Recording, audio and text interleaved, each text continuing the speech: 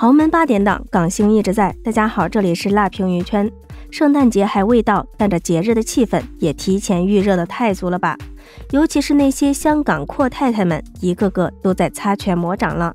这不，前几天顶级阔太朱玲玲就提前带着慧眼雅集数十位港姐办了一场圣诞趴，看看这场面多热闹呀！你一次性见过这么多位港姐的吗？很难得吧？香港能召集这么多港姐齐聚一堂的人或机构还真不多，朱玲玲的慧眼雅集属于为数不多的一个。不过话说这场圣诞趴其实人还并不是特别齐，比如慧眼雅集的另一位大姐大白娘子赵雅芝就没参加。而且说到不老女神赵雅芝，她在慧眼雅集这个顶级贵妇圈里跟朱玲玲还被冠上了东西宫皇太后的名号。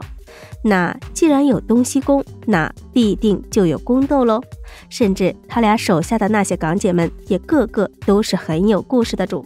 当众撕逼，网上对骂，花钱上位，背后的瓜那是一个比一个大呀。来，今天咱就来给大家好好聊聊慧眼雅集这个香港顶级贵妇圈里究竟都有些什么瓜。首先，可能很多朋友都不太了解慧眼雅集是个什么组织，咱还是先来给大家简单介绍一下。慧眼雅集被称为香港最美的慈善机构，美是美在它的创办人是有着最美港姐之称的朱玲玲，且这里边的会员都是历届靠着美貌杀出一条道的香港小姐们。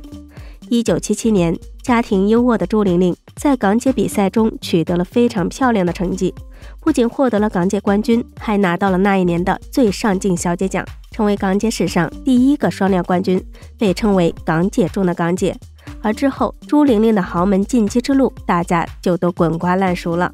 总冠军之夜一结束，就被霍英东家的嫡长子霍震霆送上花篮求爱，随后擦出爱情的火花，喜结连理，婚姻直接轰动全港。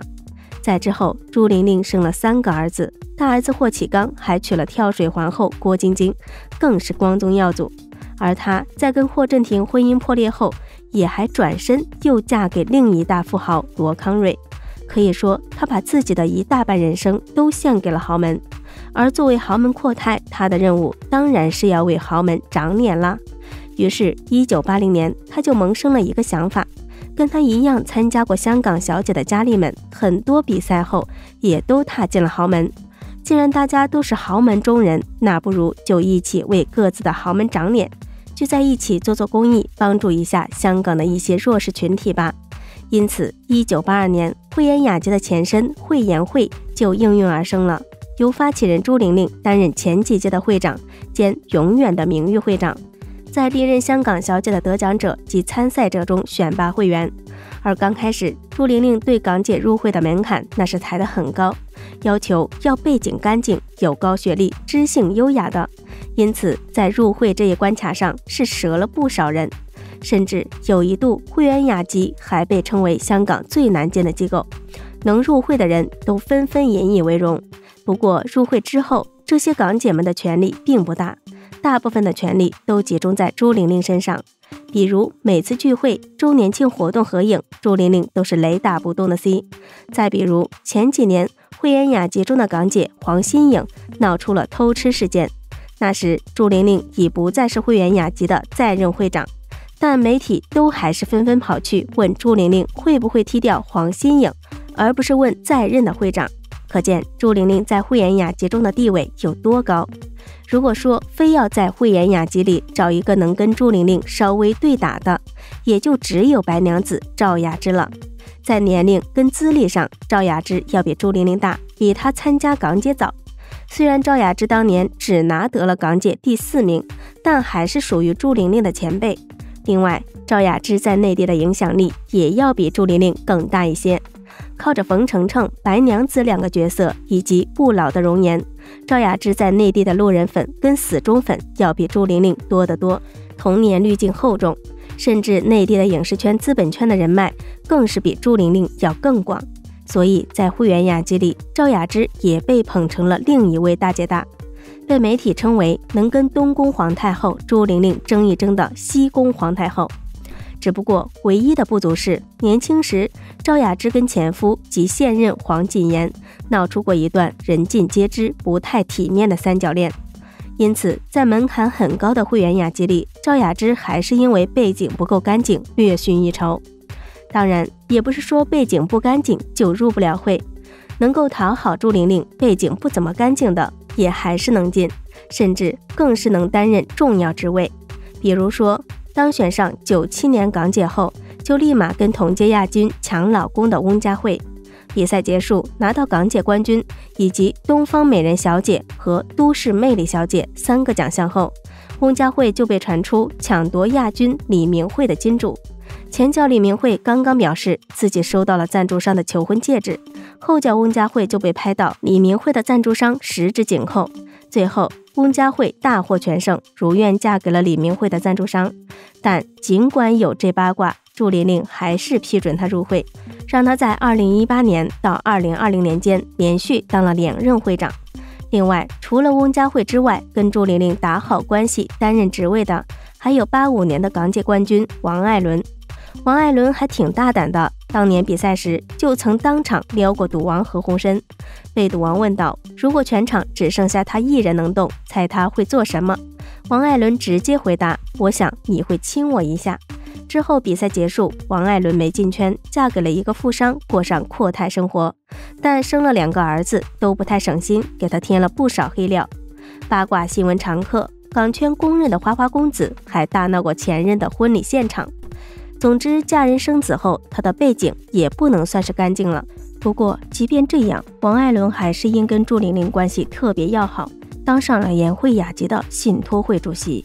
当然要说真正背景不够好却能入得了朱玲玲的眼的，还是要数跟朱玲玲和王爱伦平起平坐的高学历港姐陈法蓉。因为跟李嘉欣有过同款花心男友倪匡儿子倪震、许绍、许晋亨，以及被假富豪骗光家产的事，他的媒体缘并不是很好，一直被诟病，更算不上是背景干净。但他还是凭借着高学历，第一位具有大学学历的港姐冠军，颇得朱玲玲的喜爱，当上了2任汇演雅集会长。甚至当选之后还利用会长之权跟会员大撕了一场。没错，说的就是16年汇演雅集慈善活动现场，陈法蓉因一件衣服跟梁小冰撕逼的事。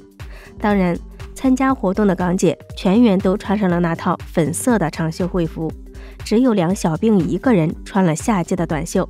虽说同样是会服，但在一群人中她显得有些抢眼，因此陈法蓉当场就行使起了会长的权利，让她把衣服换了。可结果梁小冰就是不愿意，觉得陈法蓉那鸡毛当令箭，于是当场2人就撕起来了，